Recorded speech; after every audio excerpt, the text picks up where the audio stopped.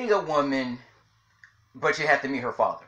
That's the worst experience that any guy can experience because you going okay, so y'all going to date, y'all love each other, y'all hanging out with each other, y'all having a good time, your movies, y'all going for a ride, y'all go to the zoo, y'all go get around something to eat, y'all hang out together, hold hands, kiss, cuddle, all that, relationship stuff, argue with each other. Now it's time to meet her parents.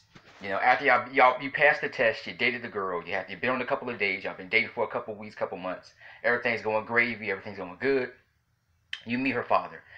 She tells you her father wants to meet you.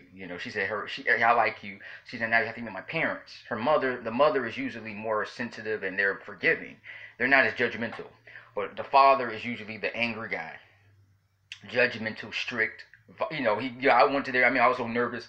I went to meet her father, and he was so aggressive. What's your name? Where you come from? Where's your family? You got to be my daughter. Don't you make her uncomfortable. Don't touch her. Don't you make her feel if she feels threatened, I'm gonna come after you. She said he said, "What's your record? You're clean." I'm like, "Oh my God!" He asked me like over 1,000 questions. I was so nervous, but eventually everything worked out pretty good.